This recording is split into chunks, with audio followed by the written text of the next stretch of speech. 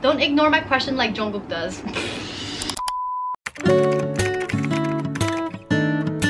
Hello friends and family and new viewers. My name is Clouds, and if you're new here, very nice to meet you. So I'm back with another video today, and a few weeks, even maybe months ago, yeah, it's been a while, I asked people on my Instagram whether or not they had questions about consulting for me, and today we're gonna answer those questions. Before I get into it, I do want to let you guys know that if you have any questions for me that you'd like me to answer in this kind of video, then definitely follow me on Instagram, because that's where I do my Q&A box thingies where you can submit questions. So yeah, if you want to know anything in particular, then definitely follow me there and be on the lookout for these Q&A boxes. So yeah, let's get into it. Let's go into our questions. So the first question we have is, what do you love most about consulting? This is a very wholesome question. One thing I really love about consulting is the fact that you're able to get a lot of variety on the job, and I'm the kind of person that really gets bored easily, I would say. So the fact that I'm able to jump from one project to another and work with different teams, different industries, different companies, sometimes different locations as well, feels really exciting. And I think the learning curve with that as well is so steep, which keeps me really engaged on the job. So I do like the fact that with strategy particularly, you get to change projects every 5 to 6 to 7 weeks, sometimes even like just 4 weeks or so.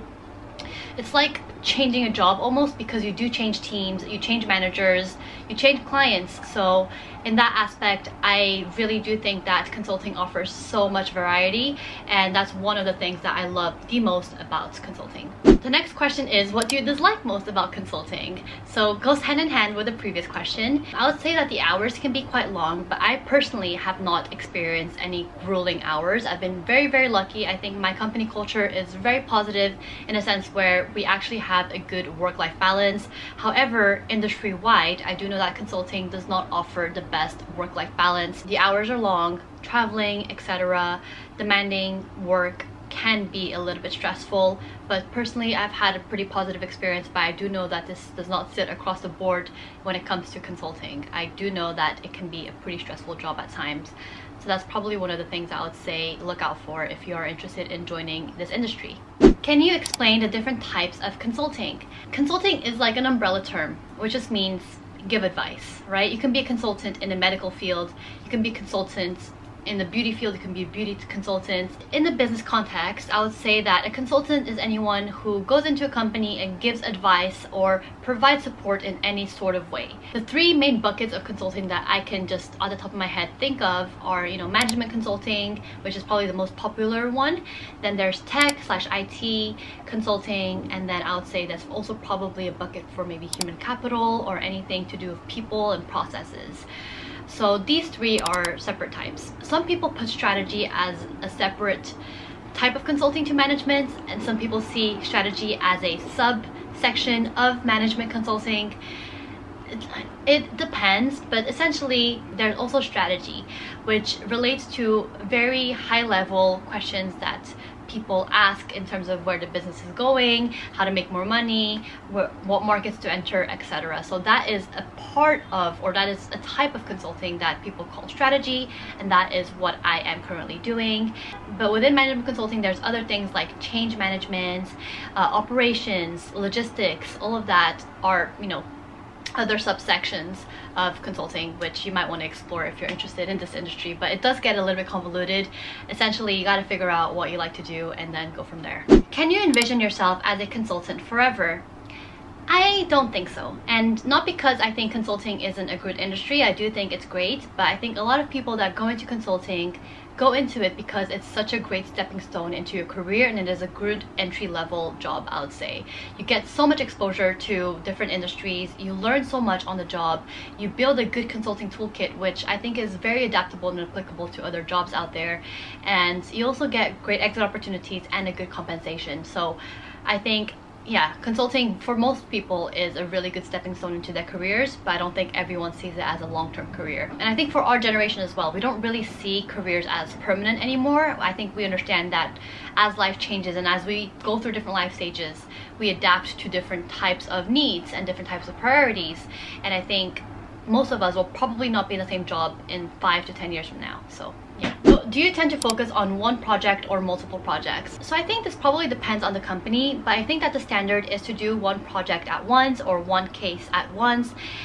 So that's what I do. I go from one client to the other, and sometimes within one client I'll go from like one project to another project within the same client, but they'll still be separate work streams. So I'll tend to focus on one case at once. I don't do multiple ones, and I think for most people in consulting they probably do one case at once.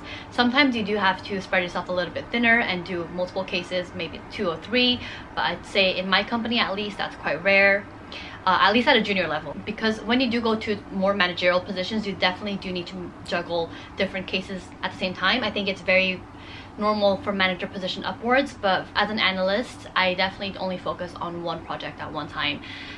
But there have been instances where I had to like do some leftover work from a previous project and stuff like that. How can I best prepare to go into consulting? One thing I would say is so important is to start practicing your case studies.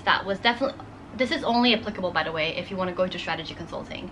When you go into strategy consulting, most companies will want to do a case interview, which is a very specific type of interview, and for me it was definitely very enjoyable, but at the same time very challenging. So definitely start practicing your cases. It's very methodical in a way, so you can't just go in there and wing it unless you're incredibly smart, incredibly lucky. You can't really just wing it without previous practice.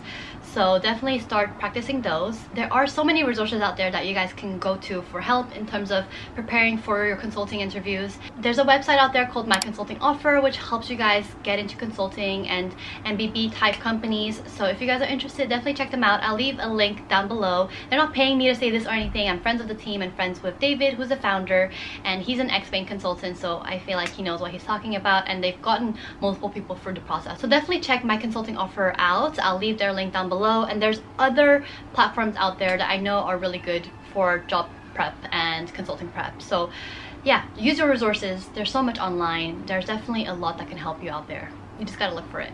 What's the salary like? Okay, nitty-gritty.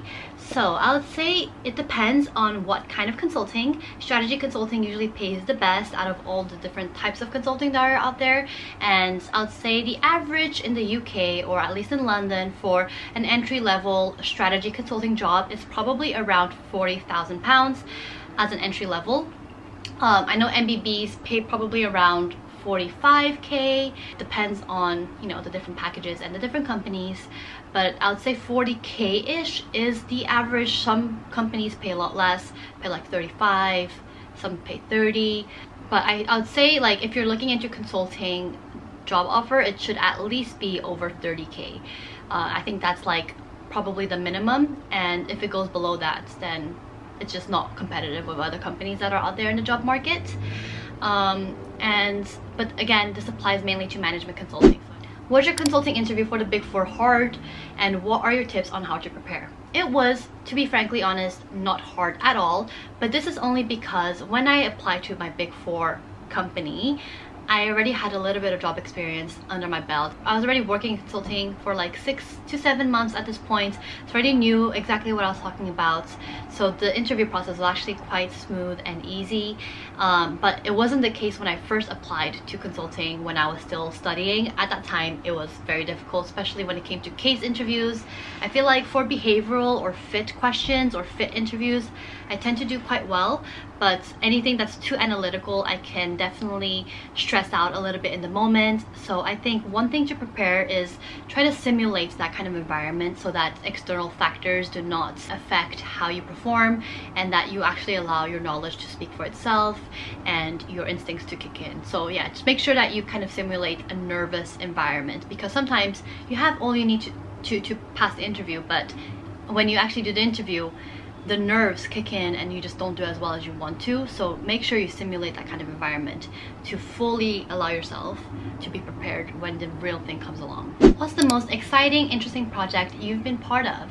So I personally really love pure strategy projects. I love projects that are like open-ended questions like, what should we do in the next 5 years? What should we do to compete with other industry leaders? And I had the opportunity to work in this kind of project a few months ago. Actually, it was a TMT client. So TMT stands for telecommunications, media, and technology, and they came up to us and asked us, hey, what should we be doing better, what are our weaknesses, what are our strengths, and how do we position ourselves in the market to gain more clients. And I adored that project in terms of the actual work itself. I thought the research was really interesting.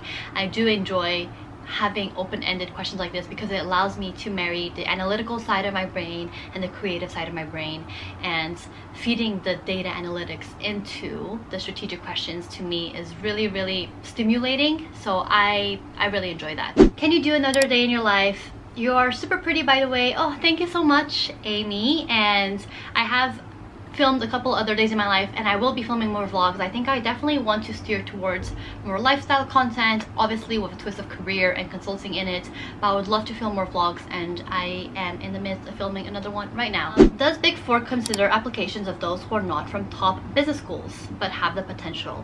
Absolutely. I would say we don't actually only have students or graduates that are from the top schools in the UK. Majority of them are from the top schools, but not all of them are from the top schools. So definitely it's a big thing right now, especially within diversity and inclusion, to look into potential students that are not just from these repeated schools that we see all the time. As long as you have good work experience, good extracurriculars, you show that you're adaptable, and you show that you have the analytical and qualitative skills to thrive in this environment, then you definitely have a chance at getting an offer. It's just building your profile so that it looks good and it appeals to the recruiter. But absolutely, you can definitely get into a Big Four without having to go to a top business school. What are target schools in the US and the UK? In the UK, I would say the typical ones are probably like what you consider the top universities in the UK. So obviously Oxbridge, you see a lot of Oxbridge students in consulting. LSE as well is a very strong competitor and strong pool of students that come out of that school that go into consulting. I think very similar to investment banking as well. Imperial, UCL, any Russell Group university actually, or at least the top half of the Russell Group universities, they're all competitive target schools for consulting. In terms of the US, I'm not completely familiar with that market because I've never even been to the US, but from my research and from what I've seen from friends and stuff, I definitely would say, especially from MBA hires like Wharton, Harvard Business School, MIT Sloan, I think Stanford Business School as well. Those schools are very popular target schools. I think Haas as well from Berkeley, their business school is a target school. And then every other Ivy League I'm sure would be a really great school. NYU Stern as well. I think the typical target schools you would think of. What's the work-life balance like? Depends on the company, but in short, it's better than finance, better than IB and PE and all of that, but worse than tech, worse than marketing, worse than, you know, some other industries out there. How to end up in consulting firm without an MBA? There are like graduate positions for people without an MBA. MBA positions are usually targeted at people who already have a little bit more work experience and are a little bit older, so maybe towards like 27, 28, 29, 30.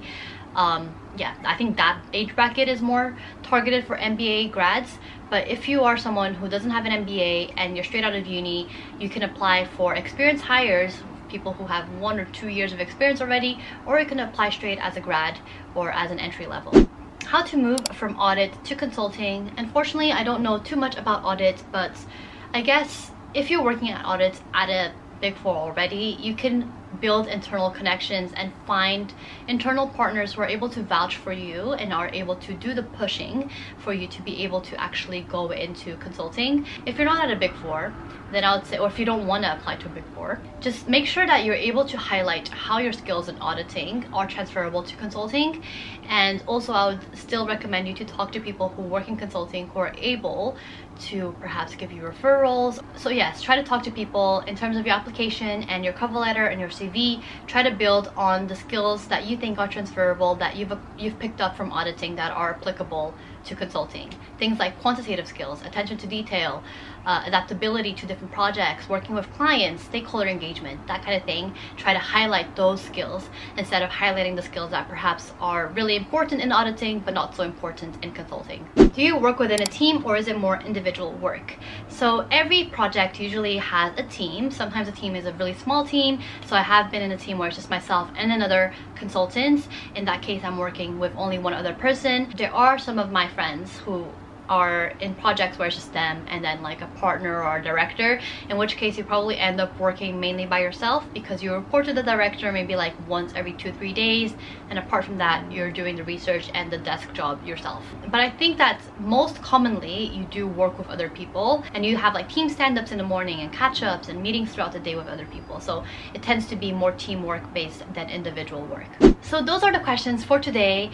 Let me know if you guys have more questions in the comments below. I'll try to answer them, but I'm sure you guys probably have other things that you want to know. So as I mentioned, definitely follow me there on Instagram so you can ask me questions and I'll put them in the next video. If you guys are a fan of this kind of video, then definitely like and subscribe to my channel. Stay tuned and thank you so much for watching. Bye bye.